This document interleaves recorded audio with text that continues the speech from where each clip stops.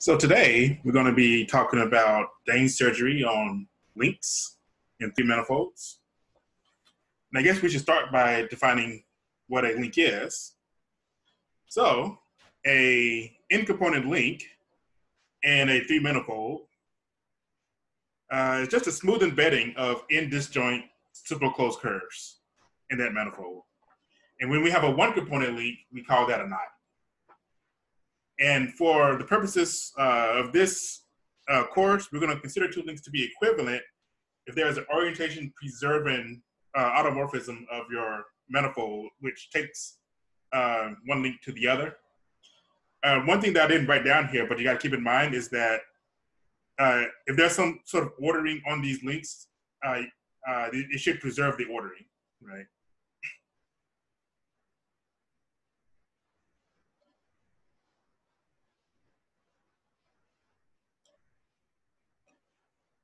Every link, since these are smooth embeddings, we know that every link can be thickened to a, let me make this small. Every link can be thickened to a tubular neighborhood of disjoint solid tori. And last thing is that when you have links in S3, we often represent these as projections onto a plane. Here's an example of a few projections. So the guy on the left is the unknot of the trefoil in the middle. This is the left-handed trefoil. That's also the Hoff link and the Baromean rings we have down below. So the statement that I made before would say that actually no, that's not important. I think I'm gonna move on. So it's just what links are. Now let's do surgery on these links. So if I have a link in a three manifold, the link exterior is what you get just by removing the interior of these tubular neighborhoods that we talked about before. And when we do that, and we're gonna first just focus on knots. The boundary of each knot, each tubular neighborhood of a knot is just going to be a torus, S1 cross S1. That's what this says right here. Oops.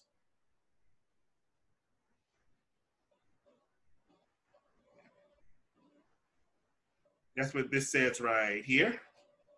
And it's also going to be the boundary of the knot exterior. Since they have the same boundary, we can then glue them together with the homeomorphism, same way we've been doing with these Heegaard splittings. And we're going to get another three manifold, which is obtained by surgery along the knot. The difference is that, of course, knots only bound a torus on one side. They don't have to bound a torus on the other side, right? The knot complement may not be a solid torus. So let's draw a picture of what this looks like.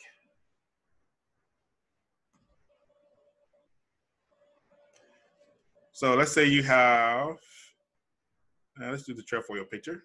This is good.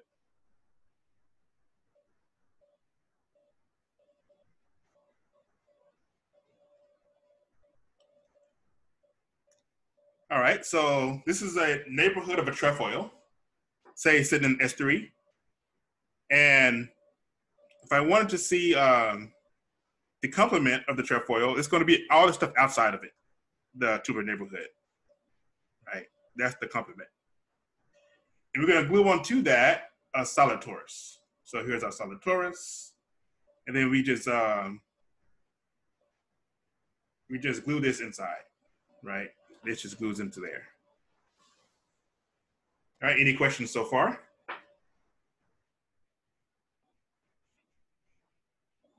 We're not assuming we're in S3, right?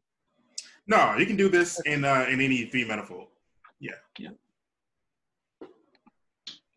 So we're going to start restricting ourselves to simpler cases very soon. So first of all, I'm going to look at this lemma. That if we have a knot in an integer homology sphere, and that's a typo, that should be M. An integer homogeneous sphere M, then the first homology of the knot complement is always going to be the integers. And to see that, we know that M is created by gluing together the knot complement and a solid torus, right? And then we can use a Meyer-Vier-Torus sequence like we've done below. And because this is an integer homology sphere, we know that the second and first homologies must vanish. And then so we get isomorphism in the middle. And because the intersection of these two things is a torus, we know that that has homology a free abelian group of rank 2. So that means that these two things together have to be a free abelian group of rank 2. And that tells you that the first homology of the knot complement has to be an integer.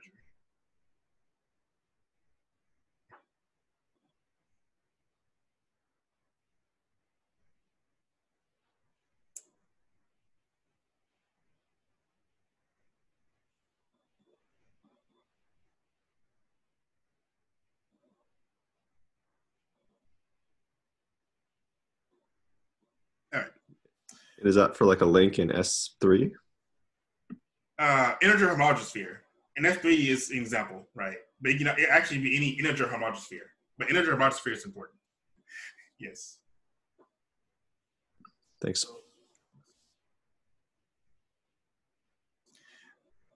All right. So now we're going to make an even further assumption here. We're going to assume that our knot is null homologous in some integer homologeous sphere. And we're going to define the meridian, which we're going to represent as M, you can see right here, of the knot as a simple closed curve on the boundary of the tubular neighborhood, which bounds a disk in the tubular neighborhood. And I note that the class of M in the homology of the knot complement is always going to be a generator. And the longitude is going to be any simple closed curve on the boundary of the tubular neighborhood, which is isotopic to the knot itself.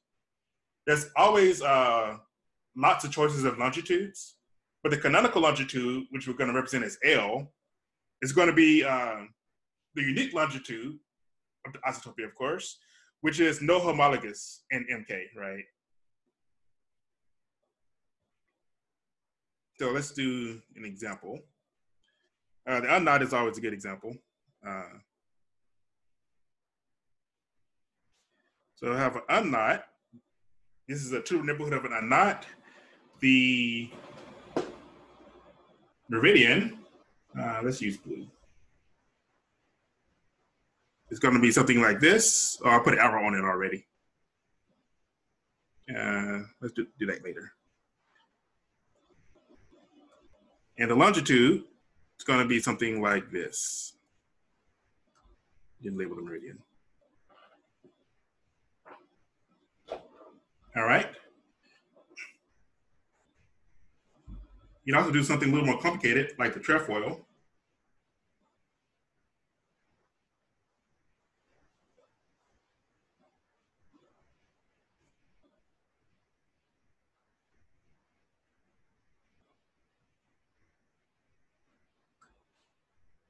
With a meridian, it's going to be something like this again.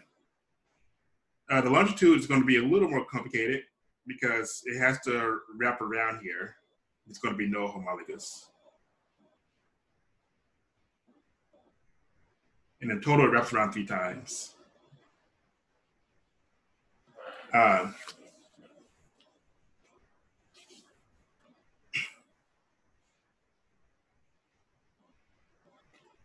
So the canonical longitudes are not always super obvious.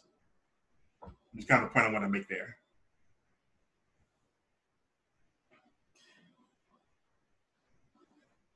All right. So now we want to define some orientations on this meridian longitude. And the way we're going to define that is we're going to take an outward pointing normal vector to our tubular neighborhood, which we're going to call N.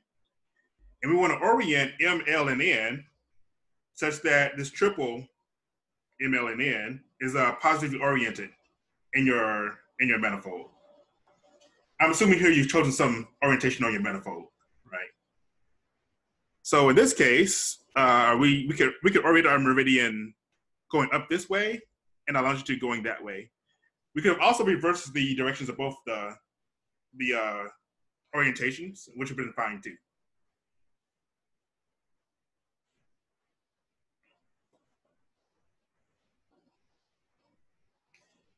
So now with these orientations, M and L, we have a unique chosen basis of the first homology of the boundary of your knot complement. And so now we can use this to define our gluing map, how we're going to glue in this solid torus.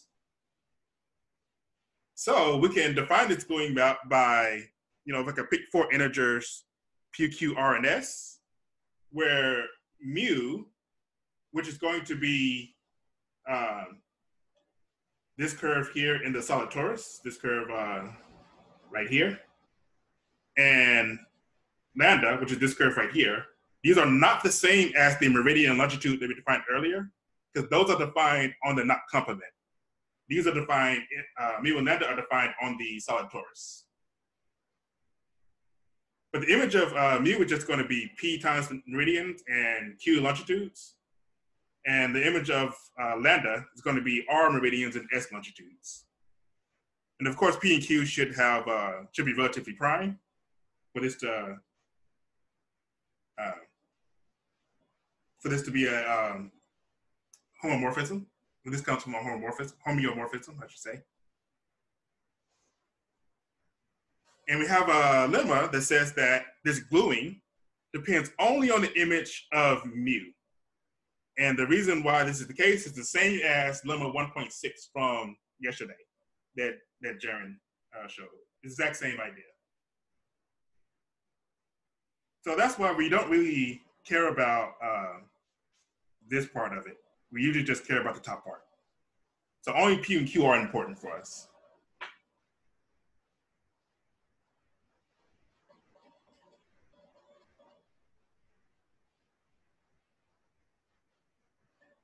All right. So now,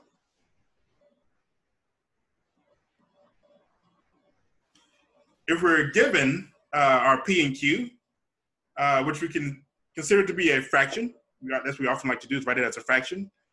And of course, we got to include in 1 over 0, since that's not technically a rational number.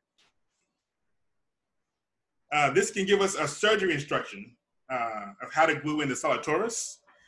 And we can use notation M, P over Q, K, that we have right here, which is just surgery on the manifold M along the knot K, where I said C here, but this should be mu, goes to PM to QL.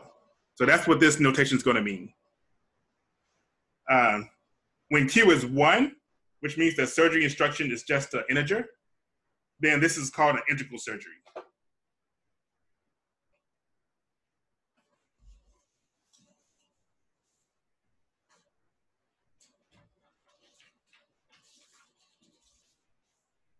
All right.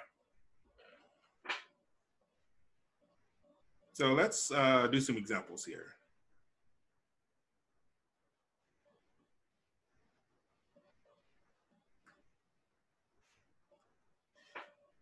So the first example,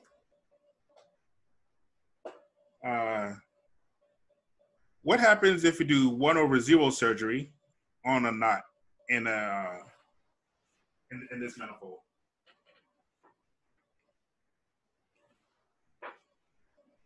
Well, of course, when you think about what happens is, you have some knot in a manifold. I'll just use an unknot just to make it simple.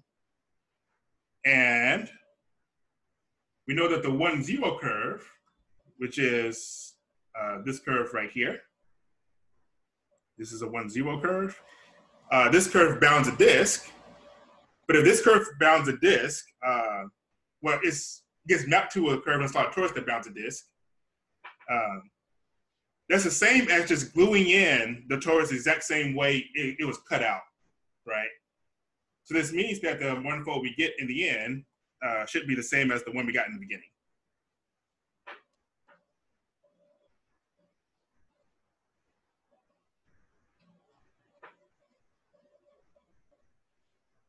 All right. Let's try 3/2 surgery on the unknot in S3. So how does this work? So first I'm going to draw my solid torus. And I'm going to make sure this is solid torus by just coloring this in. This is the solid torus. And we're going to glue this into, I draw this like over here. The complement of the solid torus, and I'm going to color on the outside here just to remind you that this is the complement of the solid torus, right? And we care about the image of this curve. And if we're doing 3/2 surgery, it's going to get glued onto this curve. Let's see if I can do this correctly.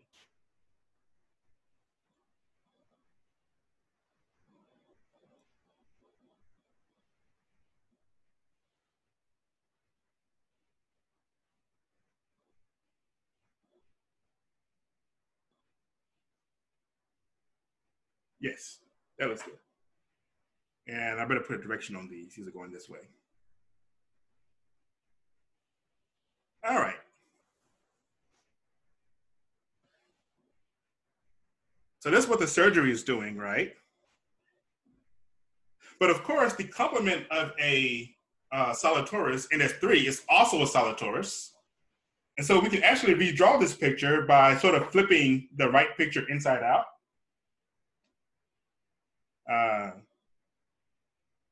So this is also the same as, let's just go down here a little bit and make sure this is real big. So if I flip this picture inside out, so now we're actually drawing this as like an actual solid torus. This green curve is really getting glued to this curve.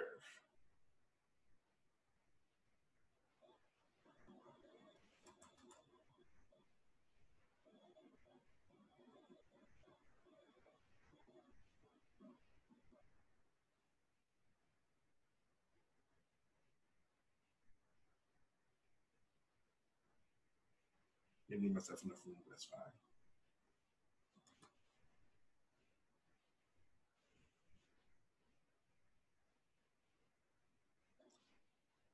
This curve is still up there. Okay, there we go.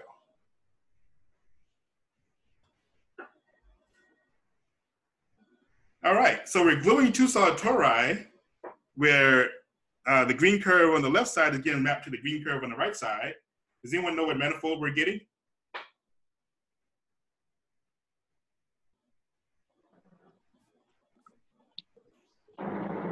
L32. Close. It's actually L minus 32. Close enough though.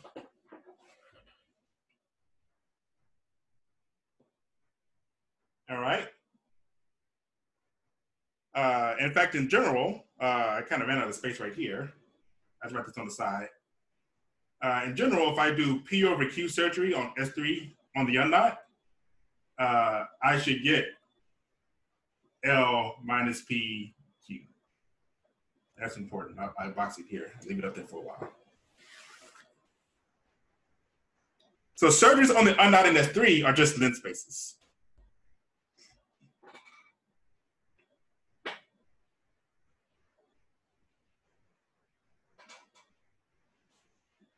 All right, so now we know how to do surgery on a knot. There's a natural way to extend this to the idea of surgery on a link. So if I have a link with n components, all I have to do is just make sure I have surgery instructions for each component, right? So if I pick these are just gonna be rational numbers with 1 0 included. If I pick one for each knot, then we can perform surgery on each component. And let's just focus on links in S3.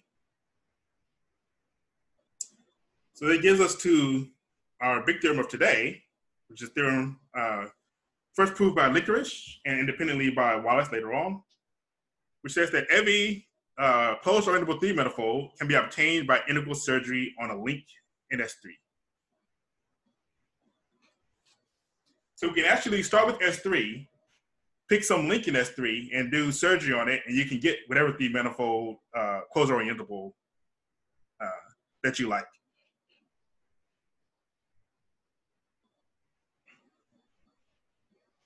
And the reason why this is true really stems from this lemma, which says if I have two handle bodies, H and H prime, and I glue these two handle bodies together in two different ways, H1 and H2, such that these two gluing maps differ by just a Dehn twist along some curve, then I can, then the manifolds that we get from each gluing are going to differ by integral surgery. That's the content of what this lemma is saying.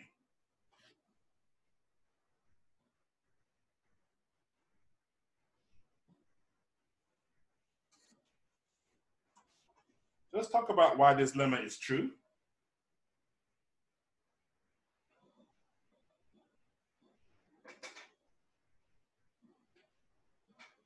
All right.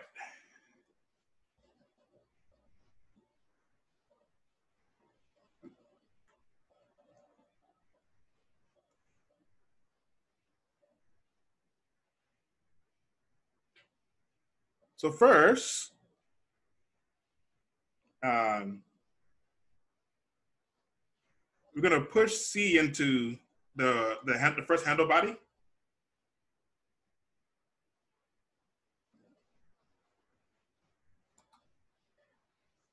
To get the knot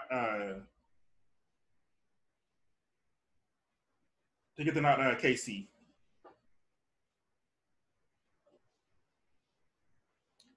All right, so the picture I'm going to draw here is, something like this. This is H. We have some curve like C, like this. And we just sort of push it into the handle body, right? And then I'm going to let A be an analyst, which connects C to the tubular neighborhood of our knot.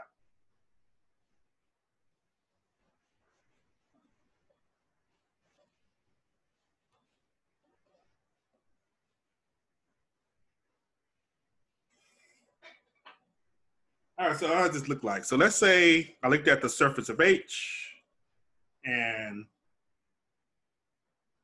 somewhere on here we have a curve C. This is just like a slice of it, right? Well, we can push C inside, and if you push C inside, we get a tubular neighborhood. So this is like a tubular neighborhood of our knot KC. Right here, underneath. And then you can see that we have you always can find this analyst right here, which sort of glues these two together. So that's what A is.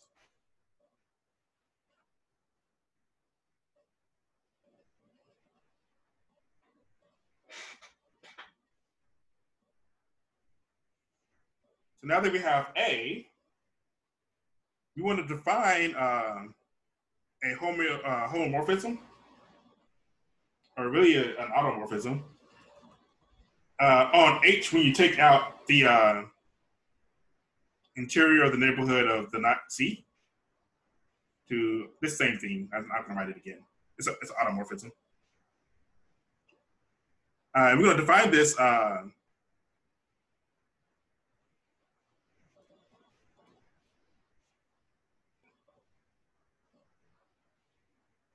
you want to define this by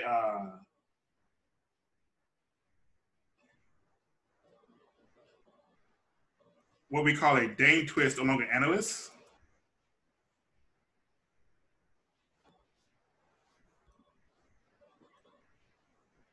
And so the idea here is that if we cut along this analyst A, we can take one side of it and just slide it all the way around 360 degrees. And we can glue it right back on. And we're going to get the exact same manifold because we're gluing on the points right next to the exact same point that we glued on to before. However, if we look at what happens on the boundary, once we do this,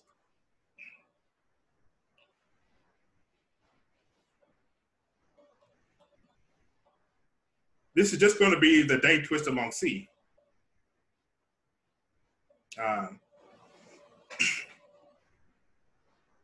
Similarly on the tubular neighborhood,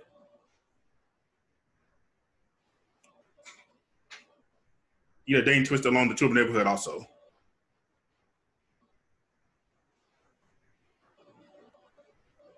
All right, so are we okay so far?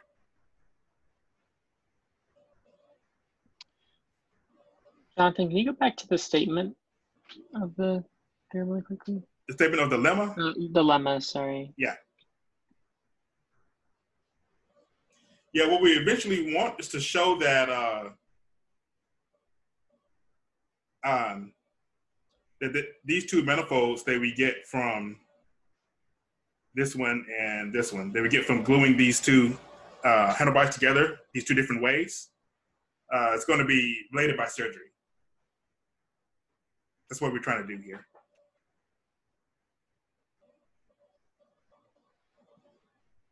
Thank you.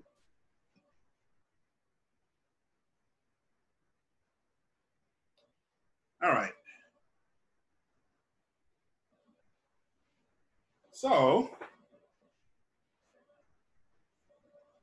I'm going to let M prime I, let's define this just to be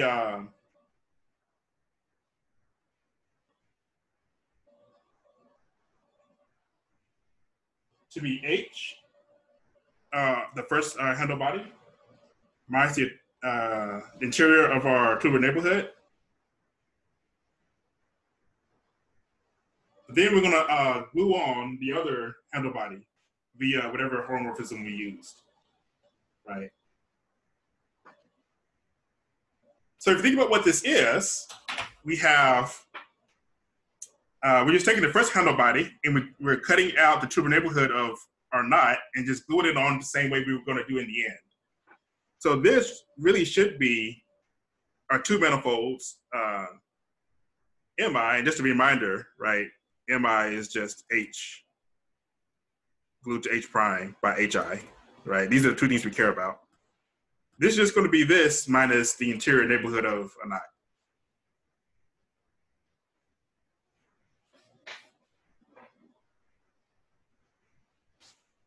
So now you kind of see what we're trying to do here.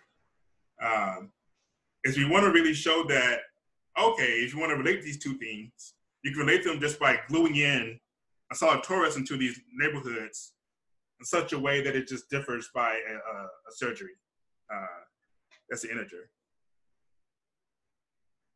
We've already shown that we already have enough to show that these are related by surgery, right? Now we got to show that it's going to be integral surgery.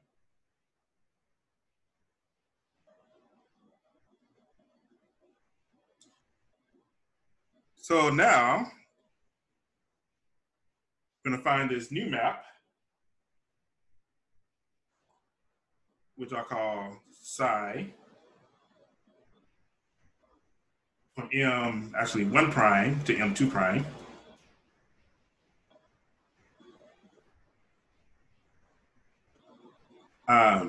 There's going to be this map here, where we take the image of a point,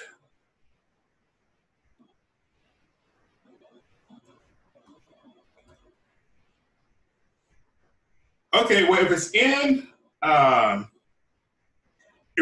this first part here, we're going to take it to the image of this sort of twisting analyst, this analyst Dehn twist that we did above, up here. That's what we are going to do.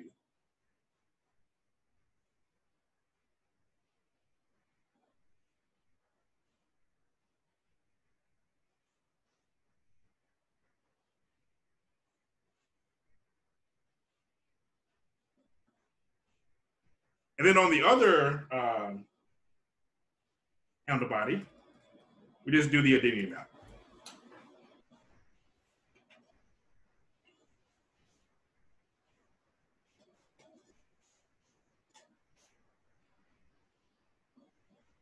So this is going to be a homeomorphism.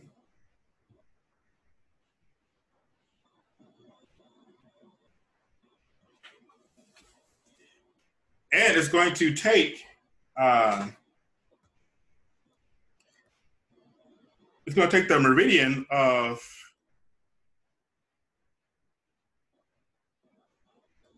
let me write this first.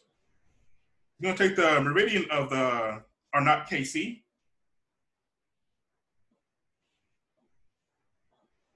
And actually, let's find the longitude also.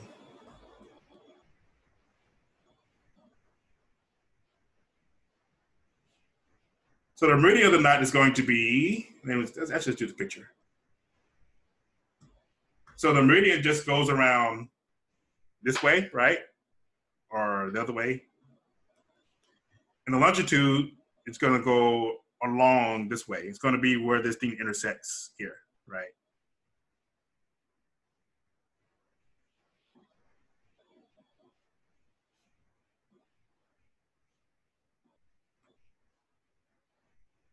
And using this basis, we see that the image of this meridian is going to be I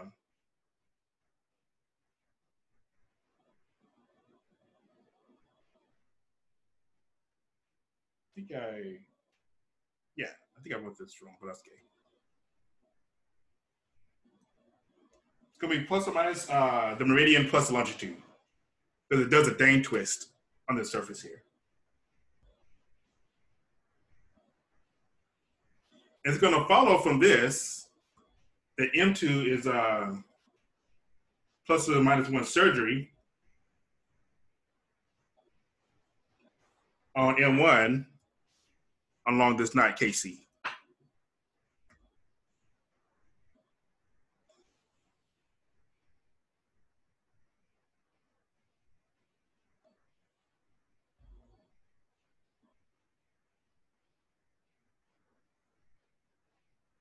So that proves the lemma. Since plus and minus 1, those are both integers, right?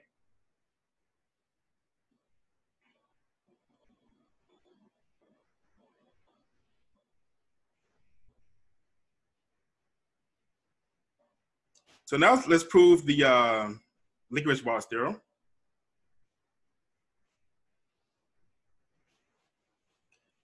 And just as a reminder, let's go back up to the statement. We want to prove that every closed orientable 3 manifold can be obtained by integral surgery on a link in S3. So this is our goal. Oops.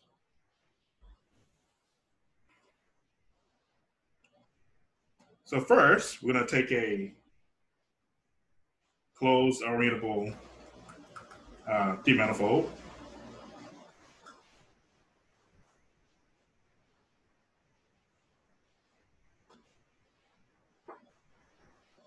And as we know,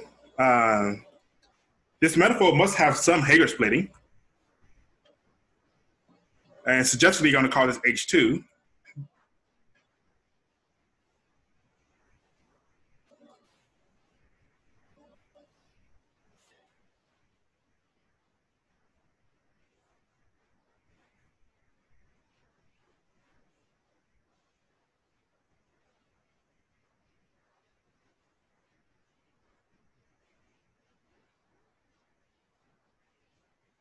But we also know that we can represent S3 also as a genus G Heegaard splitting using some other gluing.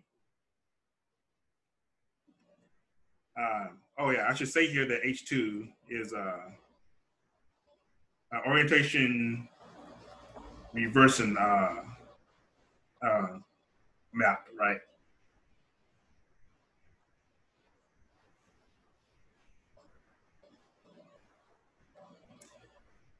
All right, and this has the same thing.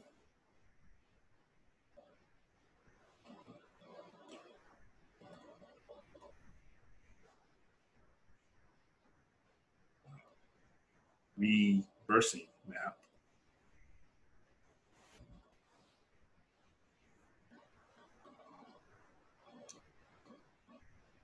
So what this means is that if we composed H2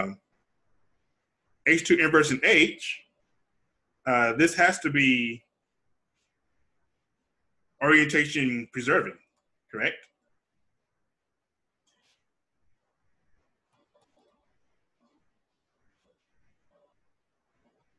From boundary map to its, from the boundary of H to itself. And any orientation preserving map on a closed orientable surface can be obtained by Dehn twist along some curves. We don't know how many. Right, and this is gonna give us what we want, right? Because now we know that the two maps are just related by Dehn twist. N. And once we know that, by the lemma that we just proved, we have the M is, plus or minus one surgery on each of these components. Given by pushing these curves into the handle body H.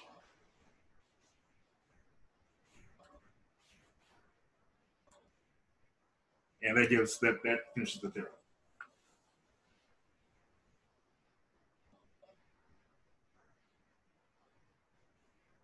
All right, that was a long theorem. How do you guys feel about that theorem?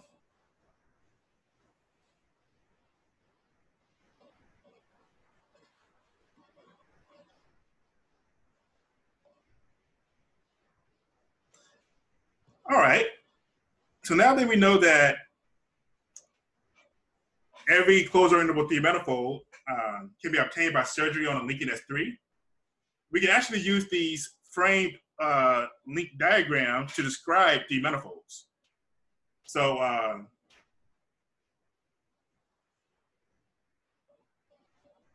if I have a three-manifold, I can find it using pictures like this. So if I want to get, say, the lens space LPQ, from what we said above, this is just an unknot with minus P over Q surgery, which we just defined by just putting the little surgery instruction right next to the knot.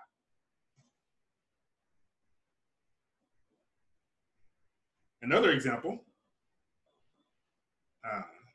which is really well known, that if I take the left-handed trefoil and I say do 1 minus 1 surgery on it, this turns out is the Poincare homogeosphere.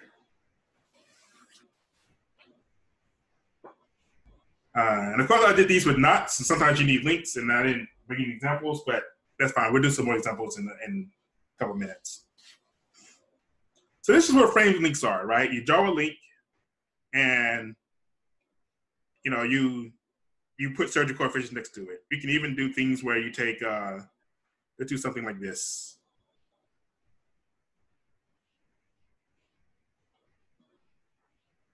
I can do a link of 4 unknots. And I can just give these different numbers like -3, 1/2, 4, 7, right? And this is describing some three-manifold, which I don't know. But that's the way we can describe a three-manifold.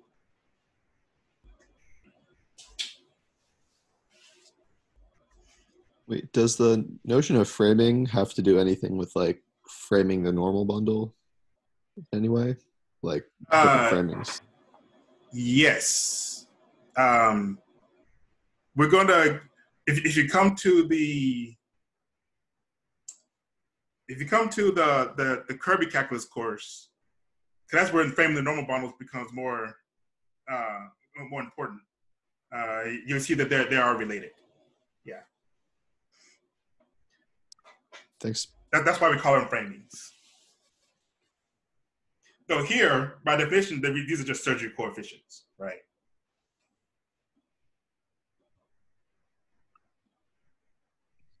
Thanks. No problem. All right, so lastly, we're going to look at this last theorem.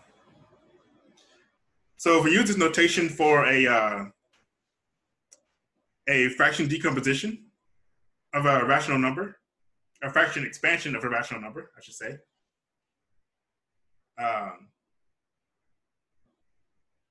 Then if you give me some P over Q, and I have this sort of fraction expansion for it, then the length space LPQ is just given by this link, this frame link diagram.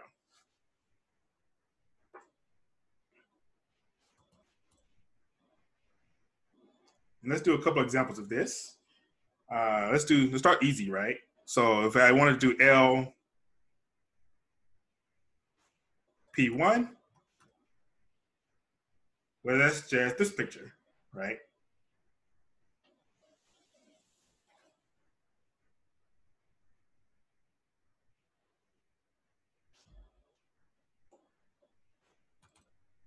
All right, what if I said that P is equal to, I'm gonna find it to be x1, x2 minus 1, and Q is x2.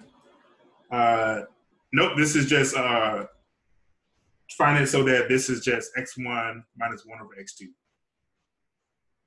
That's what this gives us. Well,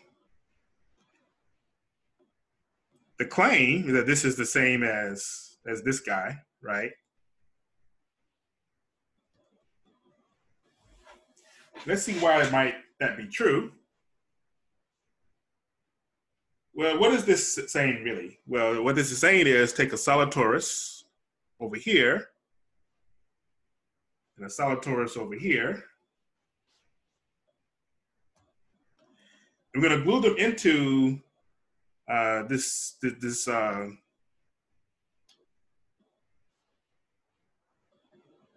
space that's given by removing the neighborhoods of this link, right? So we're gluing them into this space where everything is missing. All right.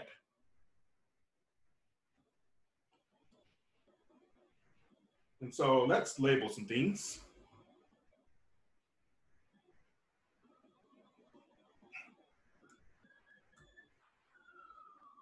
So first of all, let's draw on our meridians.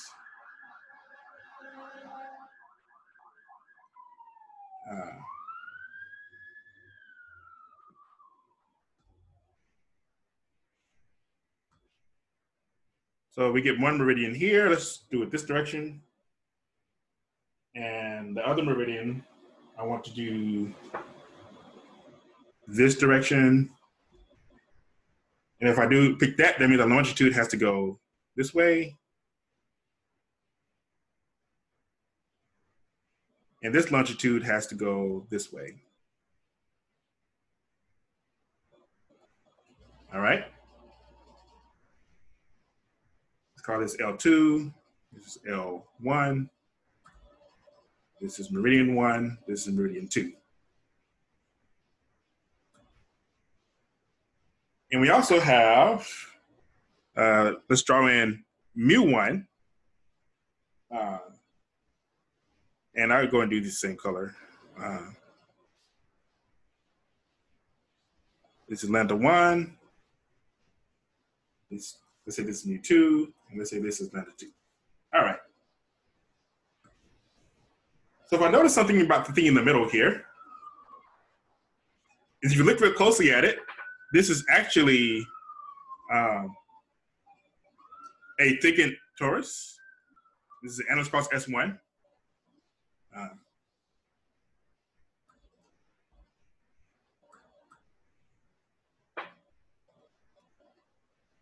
And this first meridian M1 is actually isotopic to the longitude L2. And similarly, M2 is isotopic to the longitude L1. All right. So if I take a solid torus and I glue on a thickened torus onto it, then I'm just going to get another torus. I'm just getting a bigger torus. So we know that this entire process is really gluing two tori together. So we definitely know that this is a length space, right? So we know that this is a length space.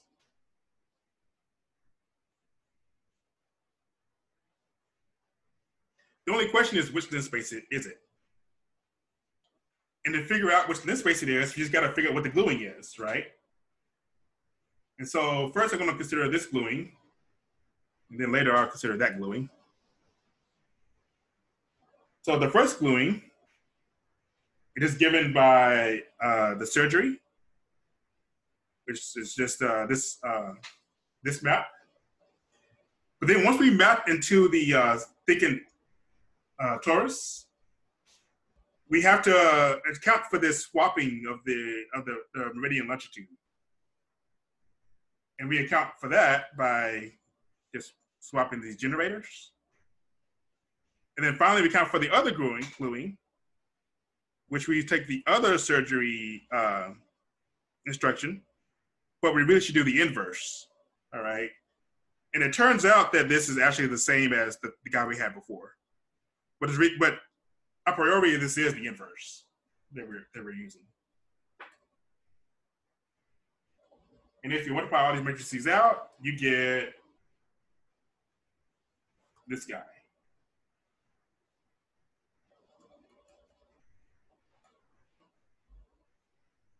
Which of course is just minus QP minus 1x1.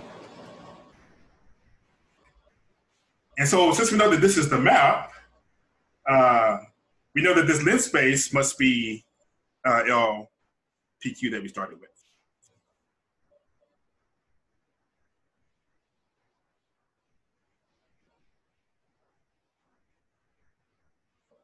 All right.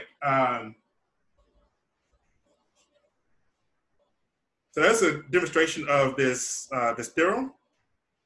I had a proof written up, but for the interest of time, I think I'm just going to stop here for now. And maybe I'll put some of this stuff in the exercises. Just you guys would like that. All right. So are there any other questions? Yeah, Jonathan, I have a question. Mm-hmm. So this like continued fraction representation that you've written down. Yes. So so you say that given that framing of the chain of unknots, Right. You get LPQ, but Mm-hmm. shouldn't you still get the same manifold if you like reverse the order of all the xi's? Like if you had like x1, then xn, then xn minus 1, then all the way down to x1 from left to right? Is that not true? So if I start with xn and get all the way back to the front, Yeah. that makes sense. So then like, and maybe this is obvious if you just use some algebra, but like that would seem to imply that like this continued fraction notation is like, well, so there's a few you, things like, you got to reverse this consider here, inverse. right? So continued fraction notations. Well, continued fraction notations aren't unique. That's important. But also remember the LPQs are not unique either, right? Oh. They're different. You know, they're definitely, you can have different Q primes here and still have the same manifold. So you might actually get a different fraction, but it's probably going to be the same lens space. What's important, right? Okay. Mm-hmm. It's a good question though.